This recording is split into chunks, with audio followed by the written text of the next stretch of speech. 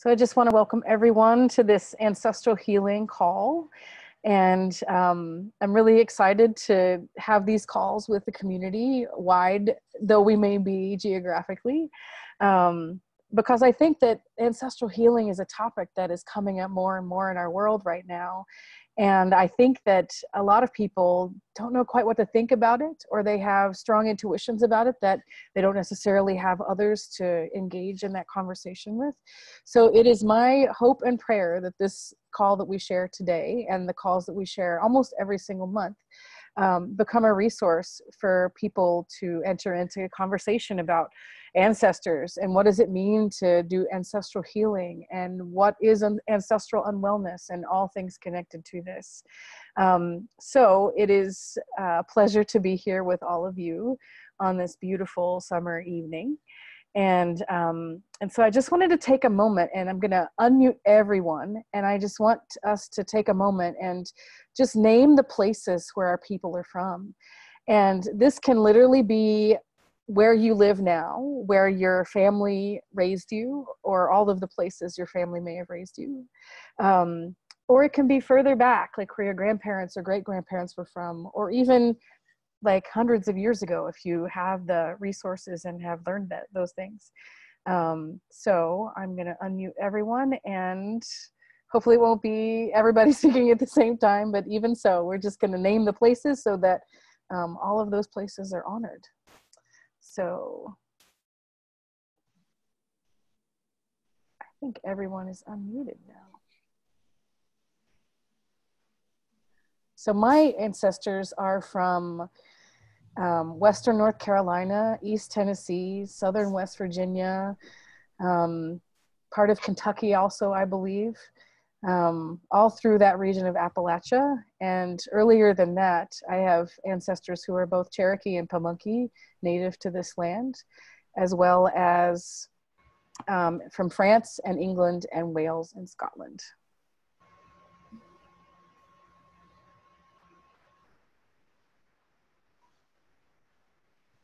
Who'd like to go next?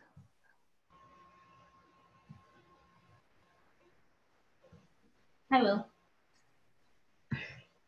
So my ancestors, first generation, are from New York. They go back to Italy, England, Egypt, Germany, and Ireland. Wonderful.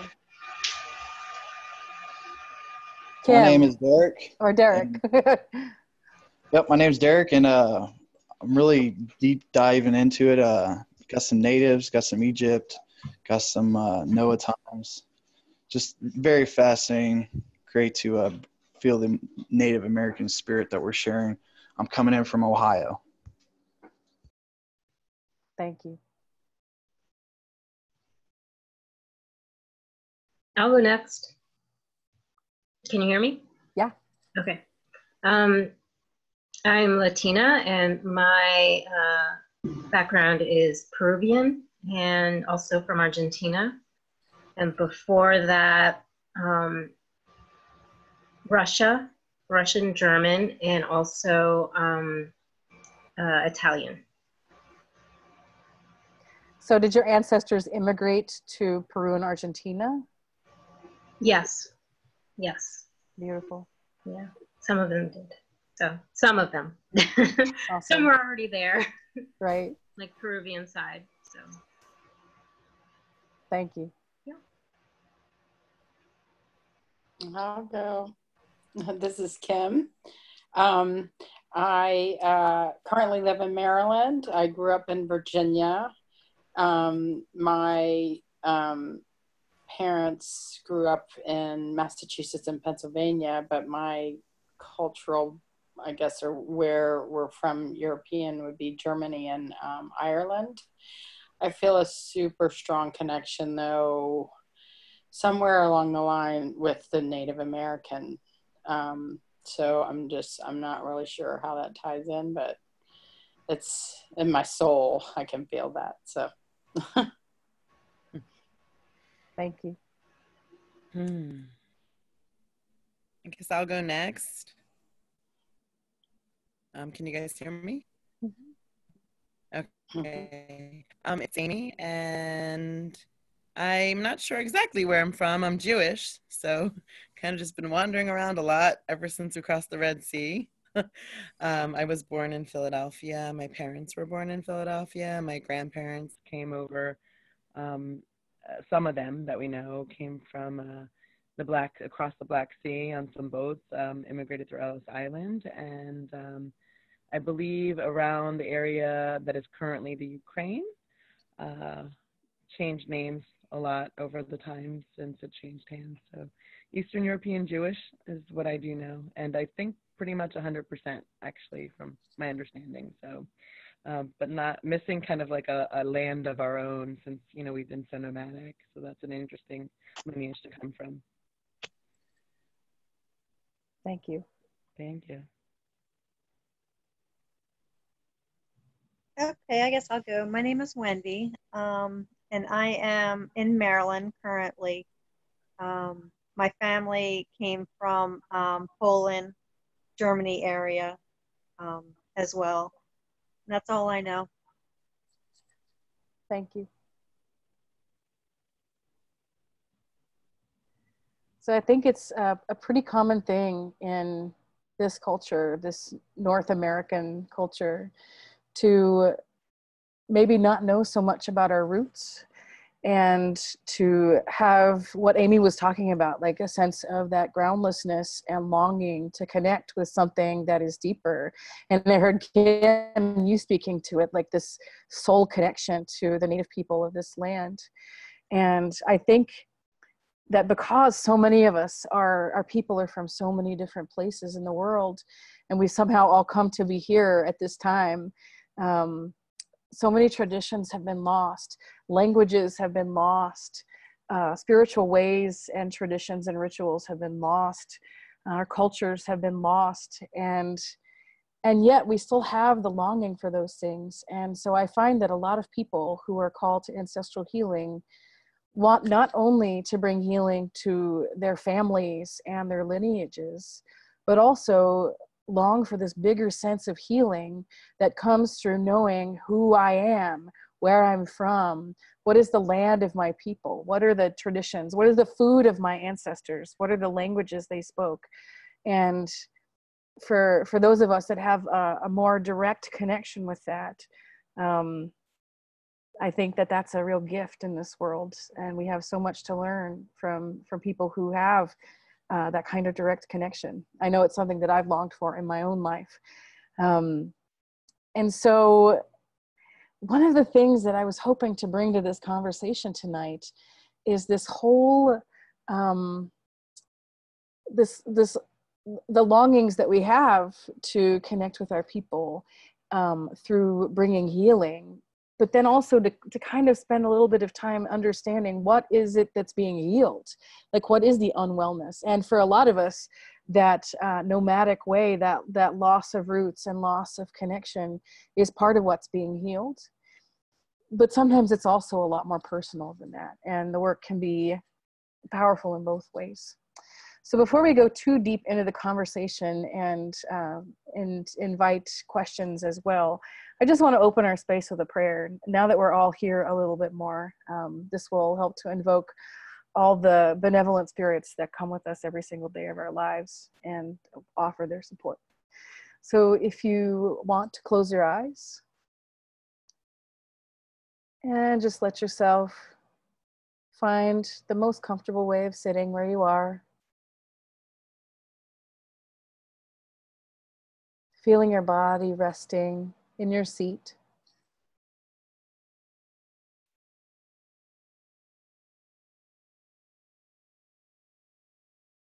And feeling the breath moving through.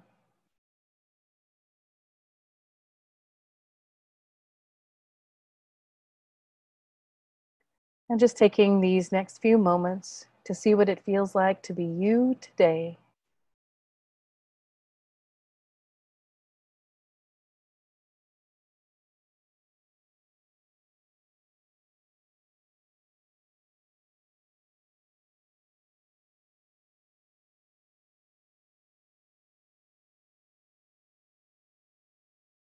And I'll open us with a prayer.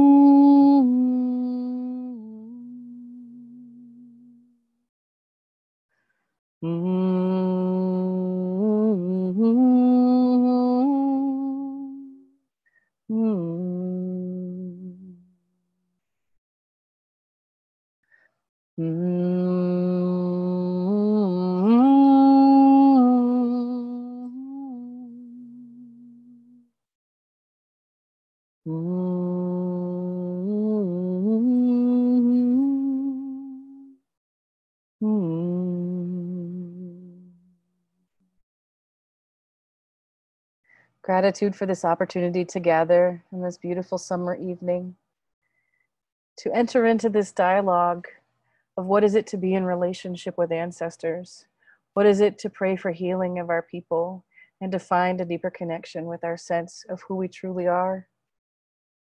And I hope that our time together will be meaningful for all who have come. I call the elders, the masters, the teachers, the wise ones, the guides, the guardians, and our radiant, well grandmothers and grandfathers, our ancestors. Please be with us in this space. Help to guide our conversation in a way that is most nourishing at this time. And help us as we navigate our days to be in connection with you, to listen a little bit more deeply, and to follow the call of the soul. And for this, we thank you.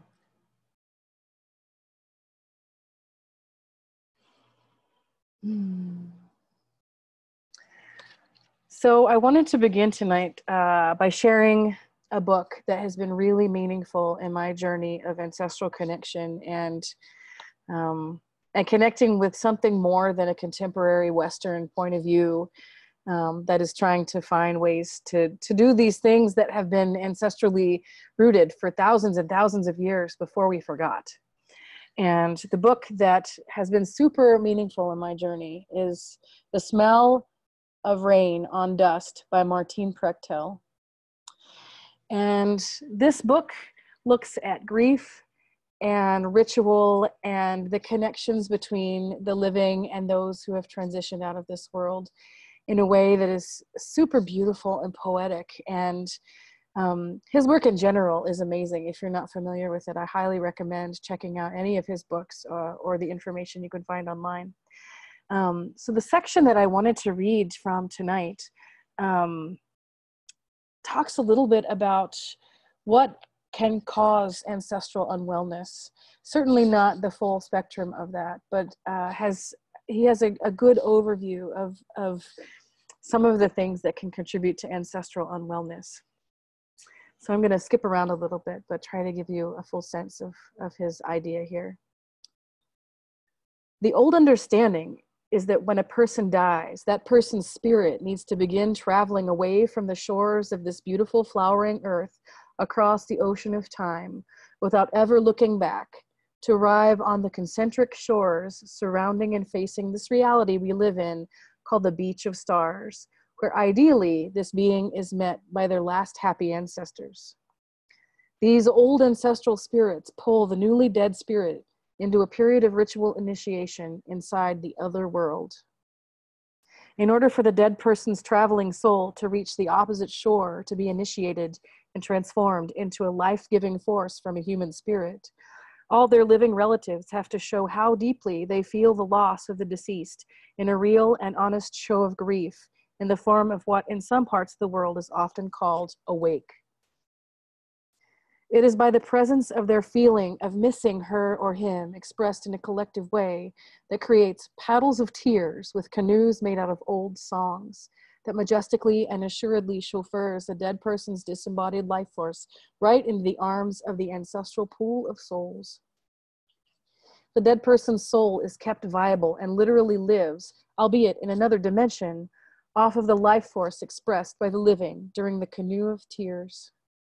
If enough relatives, friends, and life companions give it their all, the soul of the one whose loss they so deeply feel is not only carried to safety to the shores of the Beach of Stars, but like a baby chick, has enough of a spiritual yolk sac supplied by the spiritual worth of the beauty of the grief and praise expressed to maintain them during the first stages of transformation into a useful ancestral force and away from the more shallow, fading memory as a person.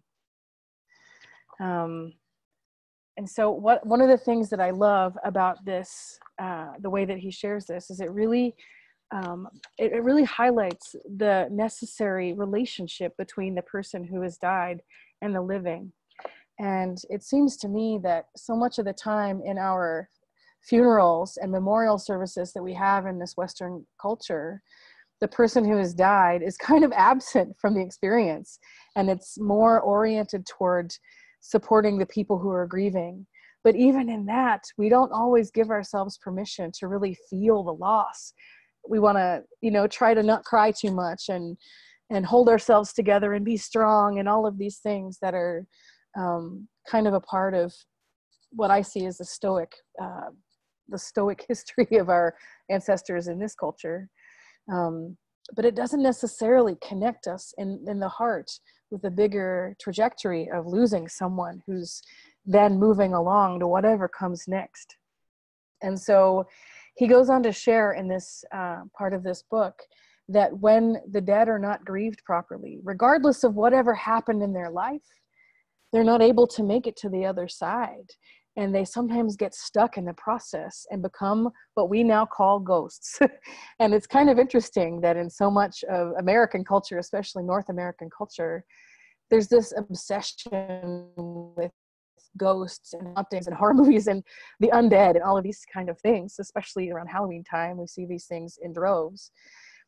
But there's not necessarily such a rich and meaningful connection to being with the dead and the whole picture around living and dying. And so Martin Prechtel goes on to say that those who aren't mourned properly never make it. And so they come back and they live as they don't become ancestors. They live as unwell, and that can influence the living in ways that can be very detrimental.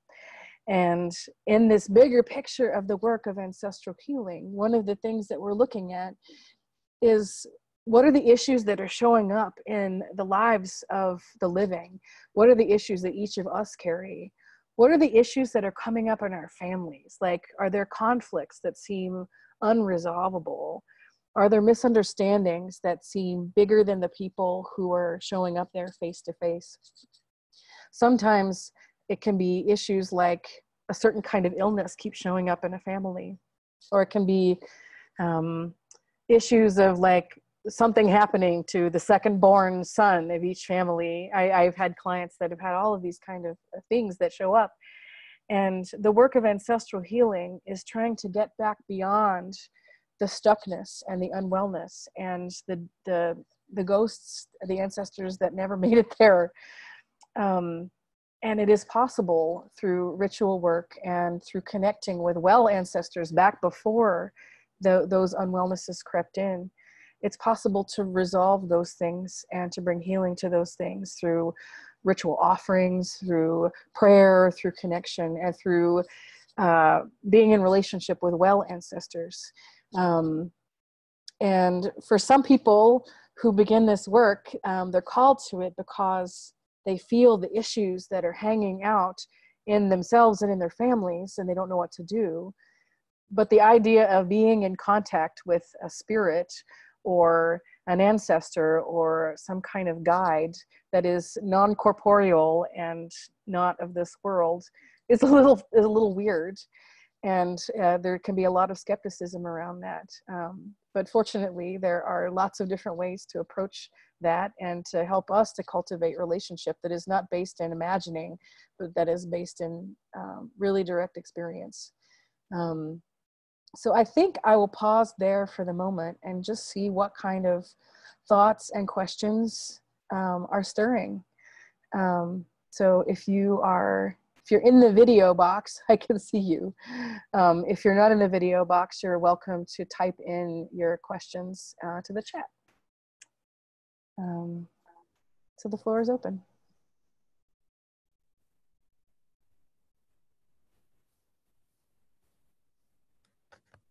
I have a question. Go for it, Amy. I'm wondering about people who don't have a lot of people? Like, say you didn't have children, or like you're a child that dies on a boat crossing to this country, like people might not know you died. Like, it sounds a little bit, I guess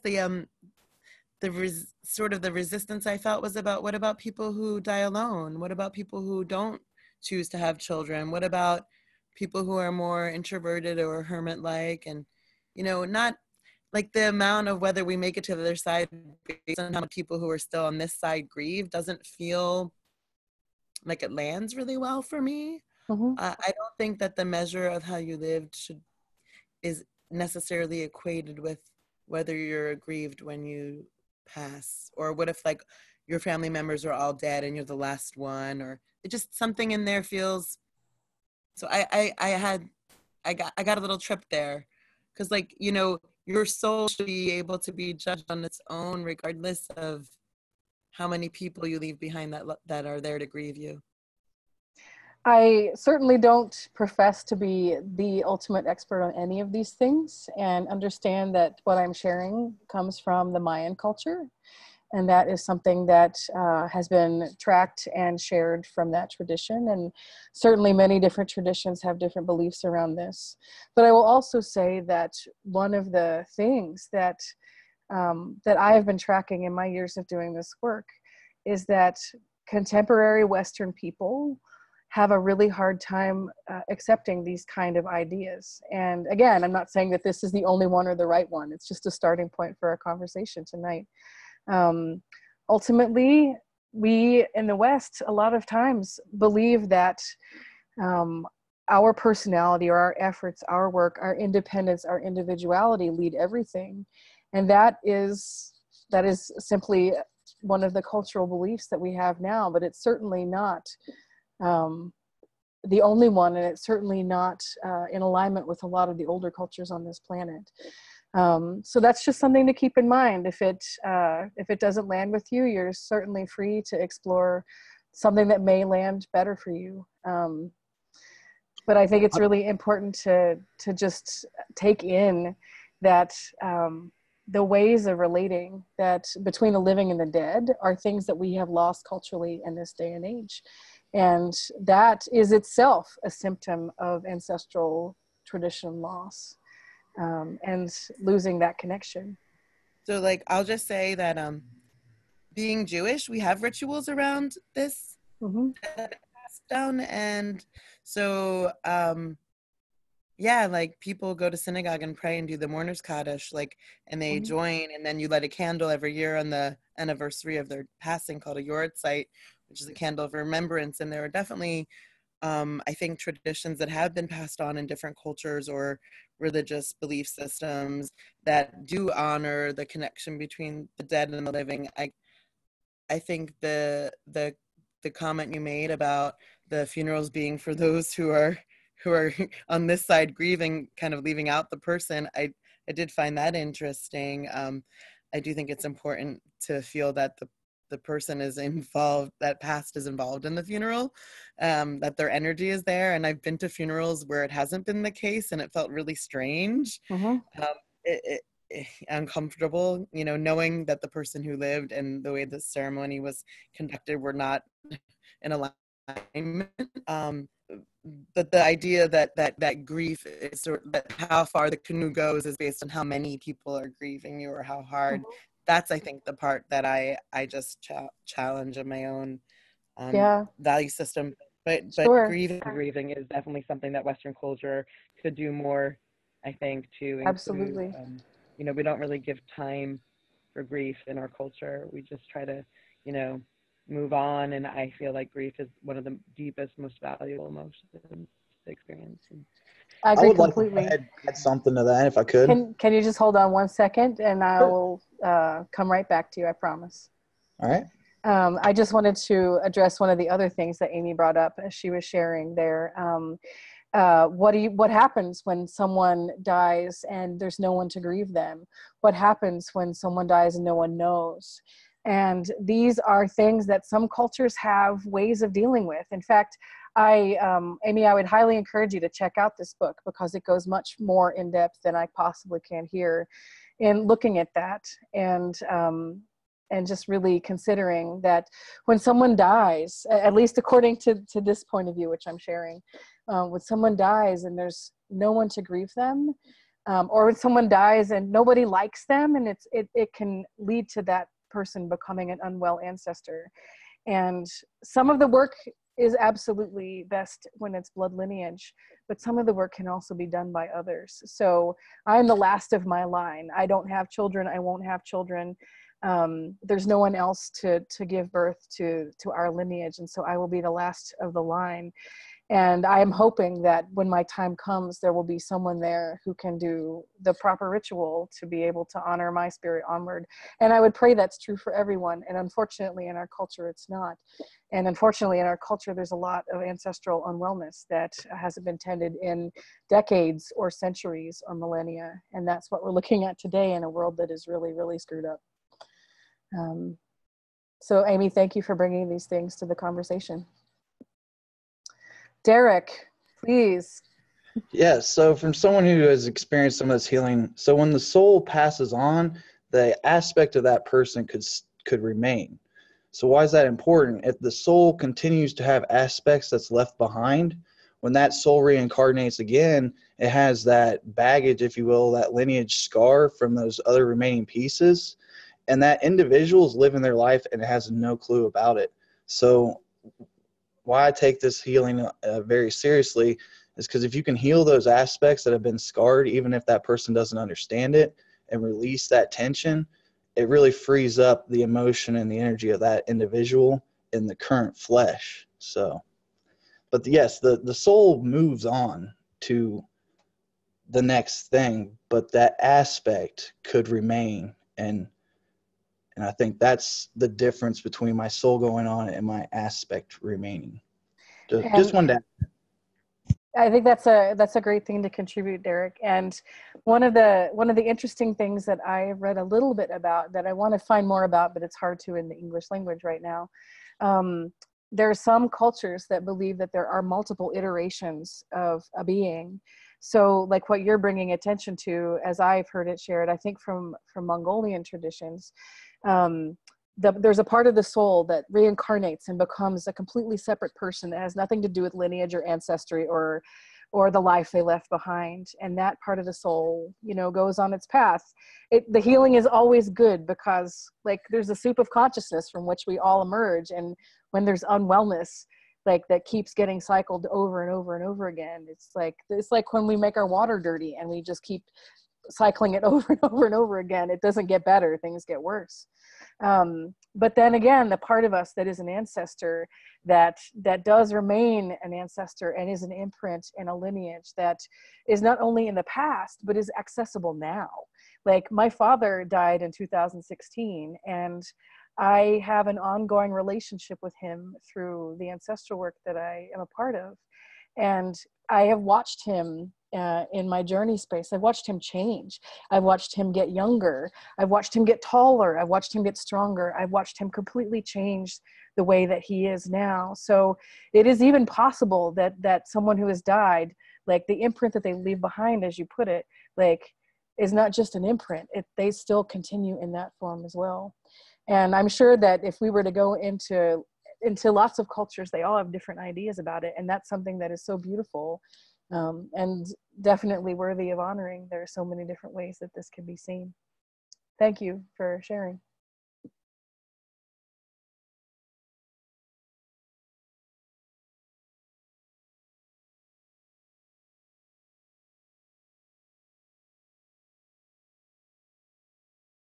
So can I ask a question that doesn't have to do with those thoughts, which were very interesting? Of course. So I do, with my prayers, I talk to the ancestors and I ask them to heal the ancestral wounds down the line.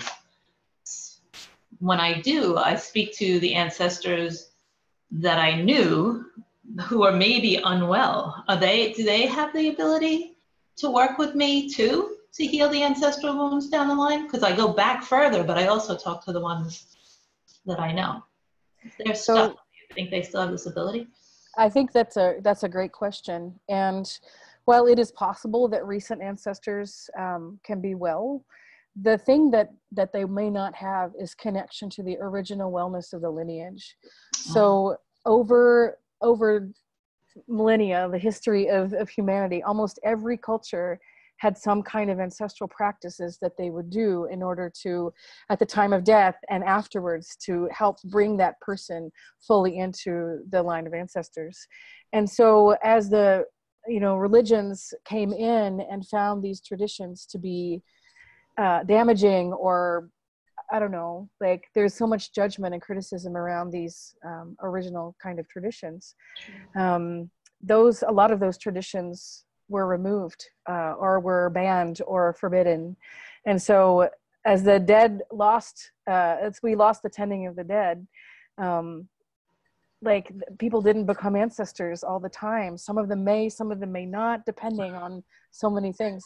So while it's possible to connect with a recent ancestor who you feel in your heart and soul as well, if you want to bring the fullest clearing to the lineage, it helps to go way back to a place where the ancestors were all well and strong and well connected to each other, and the original energetic wellness of the line that is still bright and available now. And so the way that I do this work is by connecting with that old guide on each of the lines, and then working to bring that wellness through the lineage, and then healing all of the things that have happened down the line that, cause the lineage from being able to be well, and in turn keep us from being able to live in our fullest wellness, because we're still carrying the heavy burdens of the people before us.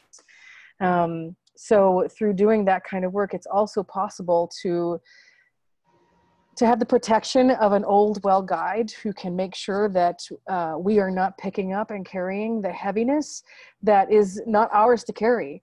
It is not our responsibility as the living to heal the ancestors. In fact, we can't do it. We can only pray for it to happen and connect with the right kind of guides to be able to bring that into being. The ancestors have to heal the ancestors ultimately. Right. And so I always try to tell people how important it is to make sure that you're working with guides who can add that protection and who can help to bring the wellness all the way through the line.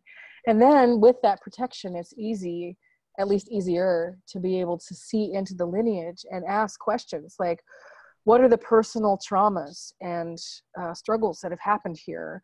And what are the intergenerational struggles and traumas that have happened, and what are the issues that come up sometimes intergenerationally over many generations, and what of those are connected to the things that were happening culturally at the time? How did that change over time, and how did that get passed down the line like a spiritual virus almost? That is still affecting us now? And so in my mother's line, I was able to go back very, very far and to connect with a very strong, powerful guide who was connected to the energy of lightning and thunderstorms and earthquakes, this very powerful feminine force. And she was able to show me how the original wound on that line was the loss of faith in our own intuitive gifts that are our birthright. And over time, that was handed down mother to daughter in a way that created daughters not to trust themselves, but because the message of don't trust yourself came from the mother, don't trust your mother, and it's passed down generation after generation. And the gifts were suppressed and turned off and hidden and forbidden and denied. And that eventually became deep emotional unwellness and mental illness. And so what a beautiful thing it is to be able to track that whole kind of centuries-long process, to be able to understand how it came to be, the people that I know, the struggles that they've had, and what immense compassion is possible when you see it in that way. But the personal and the cultural, the small picture and the big picture are so interwoven. It's impossible to take them apart, because we're the product of our times. We live in the culture that we're born into, and we're conditioned within that culture. So what a powerful thing it is to be able to connect back before that in order to understand the fuller context and to be able to then clear it. So when my father died, I went to an ancestralization ritual with Malidoma Somé in North Carolina. And I ancestralized my father, and I ancestralized my great-grandmother. And so they were two bright points of wellness on the line, which was wonderful and amazing. And I could feel that shift in me and the ability to connect with them in a totally different way. And over time, I started to understand that those are bright spots in a line that wasn't bright. And there were things that had to be dealt with in another way. So I would encourage you to explore that for yourself in whatever way feels right. And, you know, there's nothing wrong with connecting with recent ancestors if you feel clear that they're well and are not going to affect you in some kind of detrimental way. And just know that it's possible to go back a lot further and clear everything else out too. Thank you. Sometimes I do go back further, but not that much, not that often. So now I'm going to have to look at this with different eyes, you know, of discernment. So I appreciate that. Of course. I think it's interesting too to make ancestral connections with people who are not ones that we've known. So we don't come with any preconceived ideas about them and who they are. We don't project any personality onto them. We can literally meet them like strangers and ask them, who are you? Where are you from? What's your deal? What are your gifts? What are your ways of working? And how does that show up in me? We're the two extreme ends of the line. It can be fascinating to explore. Thank you. Of course.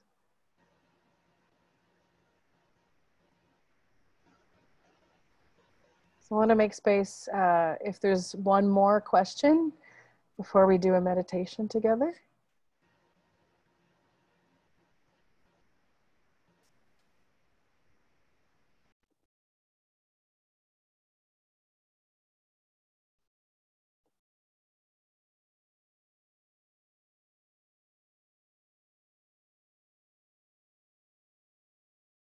Or if there are no more questions, okay, Kim, go ahead.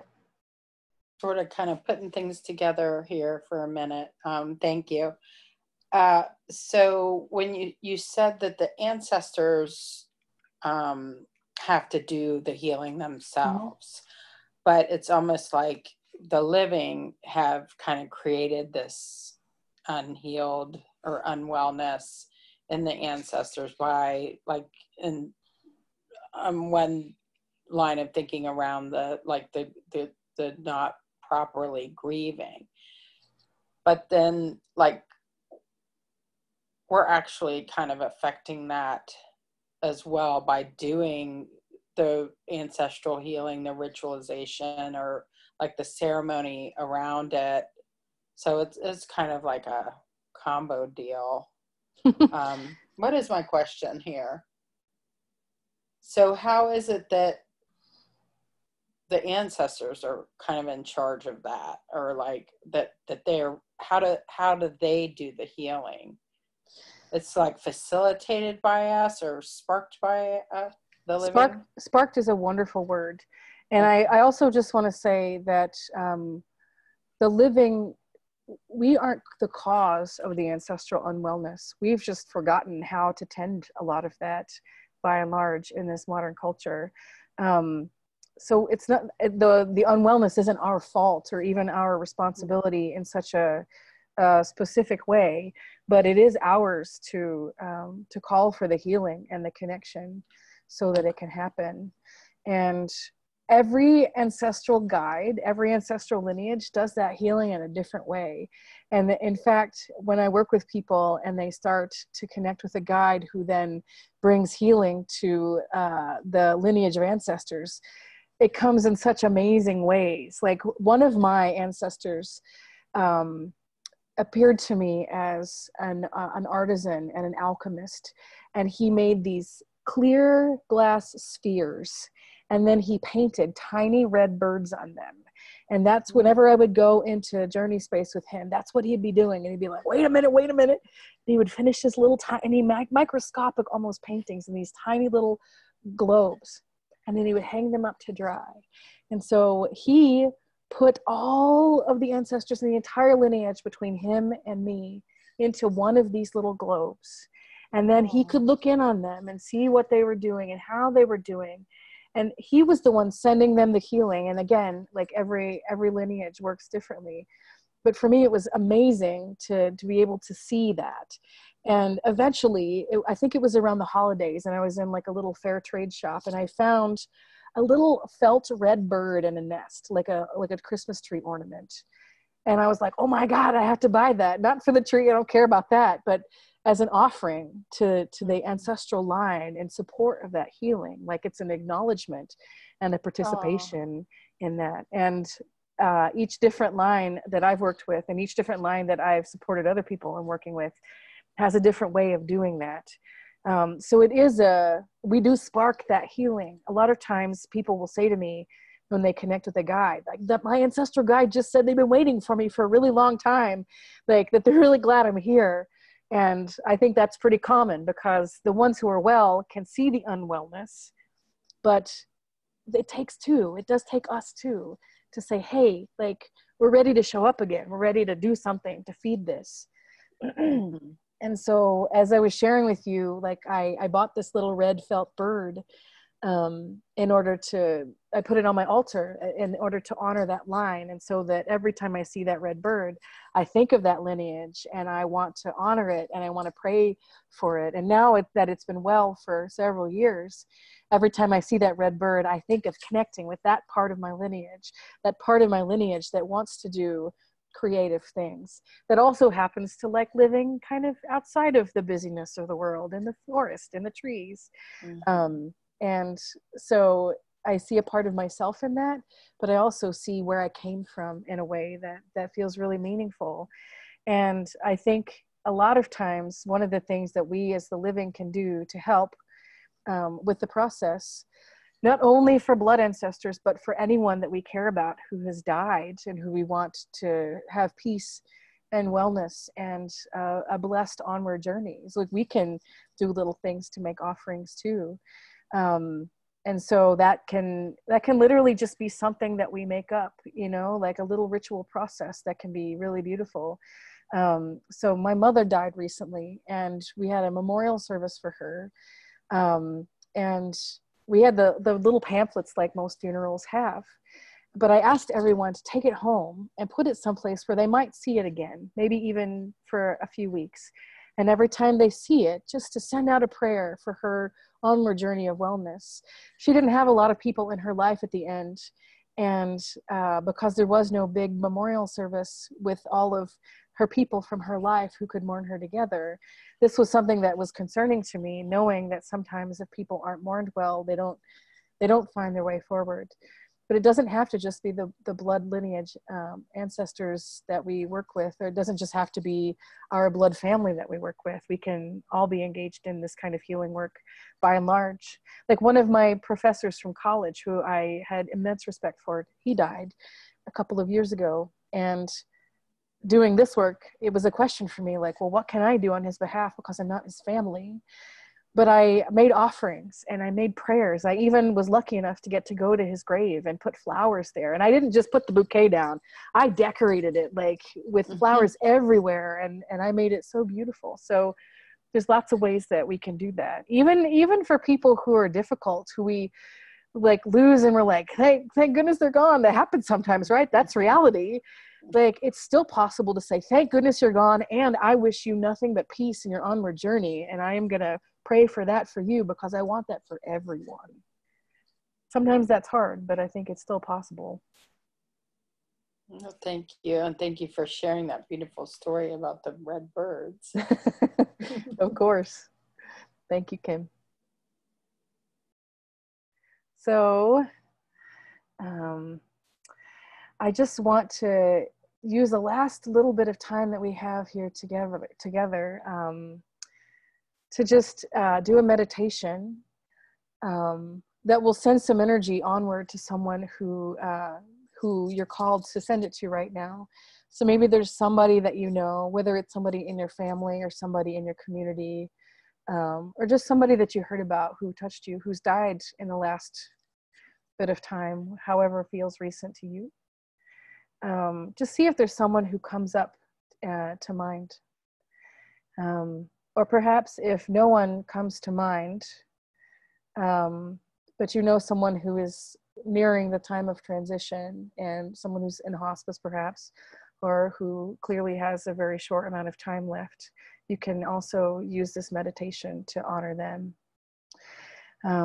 So if you would join me in closing your eyes.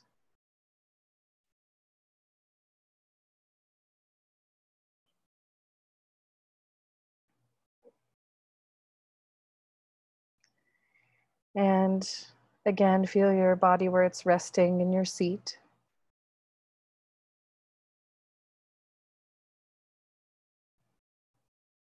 And feel the breath moving in and out.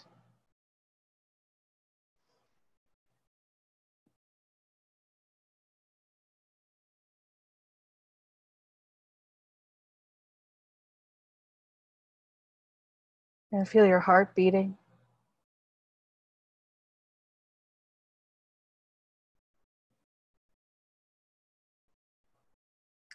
And find that place within your space, within your body, that feels like center.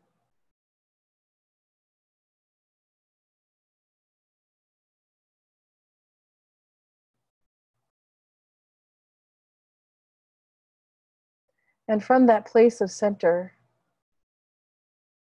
imagine a root growing down into the earth.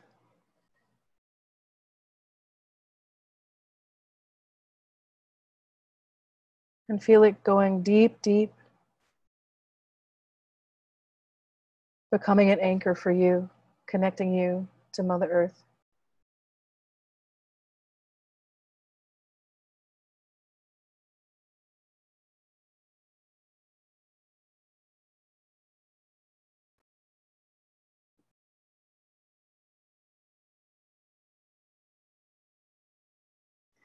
And also now, envisioning a protective sphere all around you, encircling you, and extending out around 3 feet in every direction.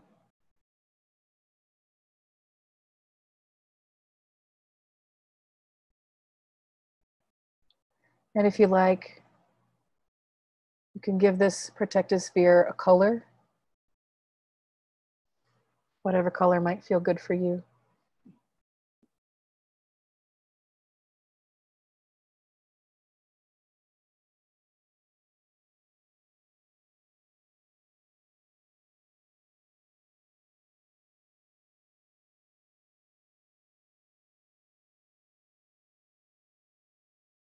This sphere offers you an extra layer of protection.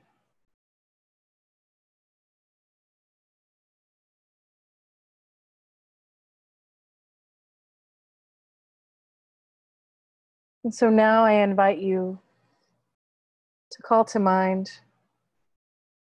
this person who has died recently or who is perhaps getting ready to transition.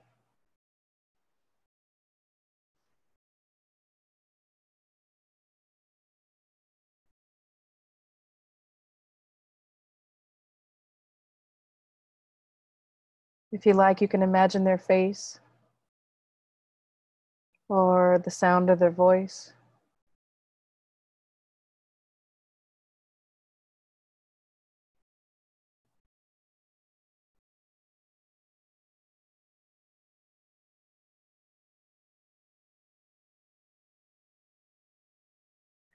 It's good to be able to sense their presence, but to also feel it outside of your protective bubble.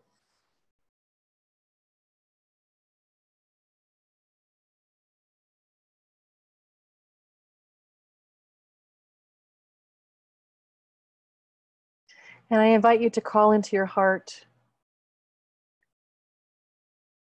a prayer for their onward journey, for their letting go of this life, and for their healing.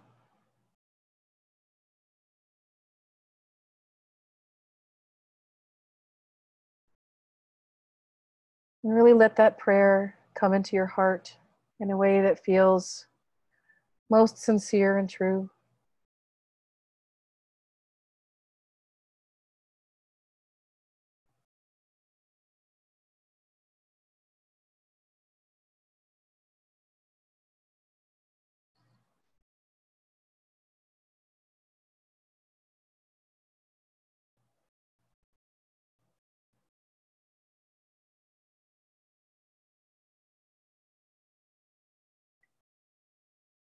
And in the moment that feels right for you, when your heart feels full, start to send this prayer to that person, wherever they are.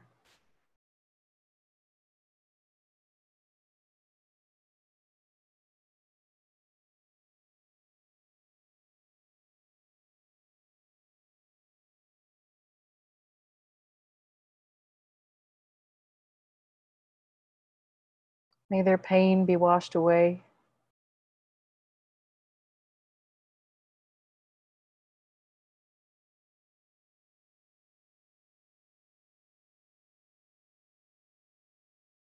May they find peace.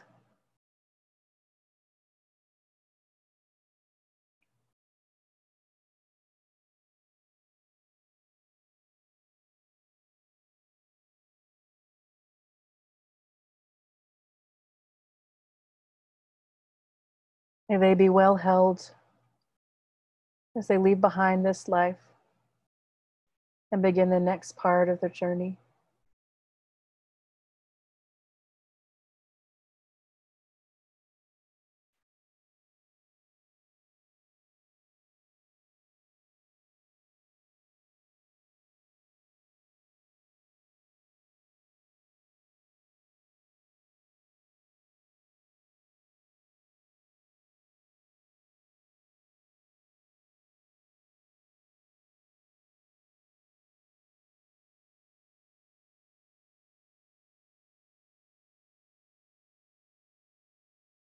May they be surrounded by love, by the people they loved who have gone on before them, by their ancestors.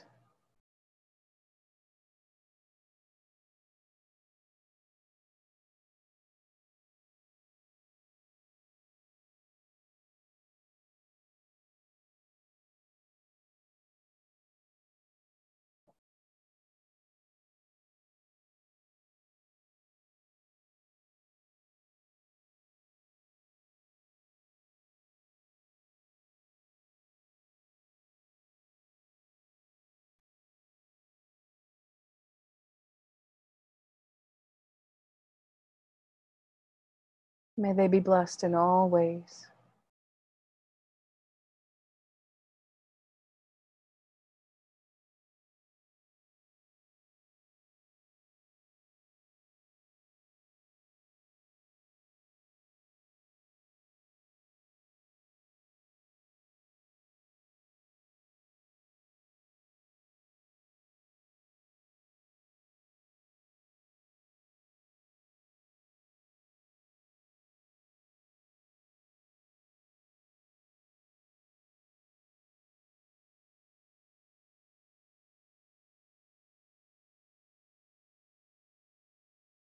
And in these last moments of the meditation,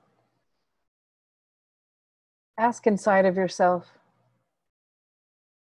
if there's some small offering or gesture or little ritual that you could do in order to support this person's onward journey.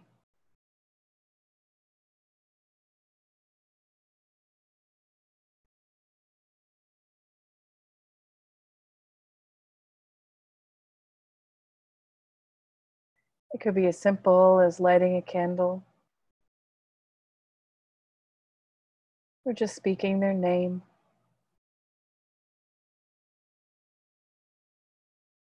Or perhaps something more that comes to you.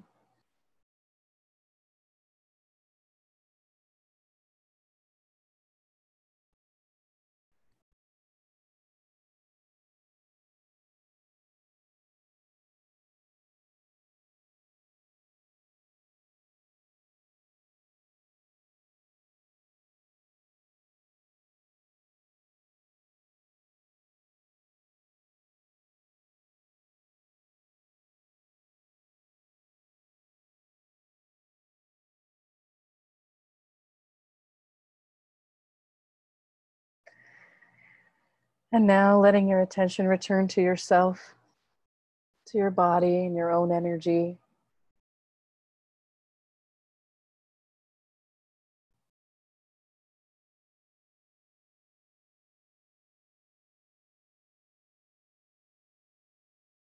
And once more, bringing your attention to the breath.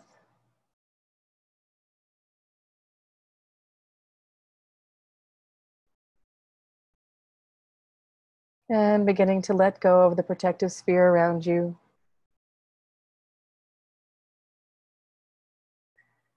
Knowing that it's always available to you when you need it.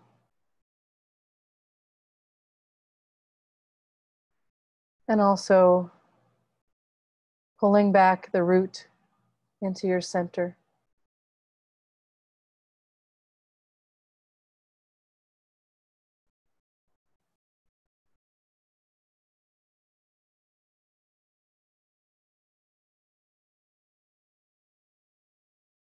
And bringing yourself back into the space we've been sharing.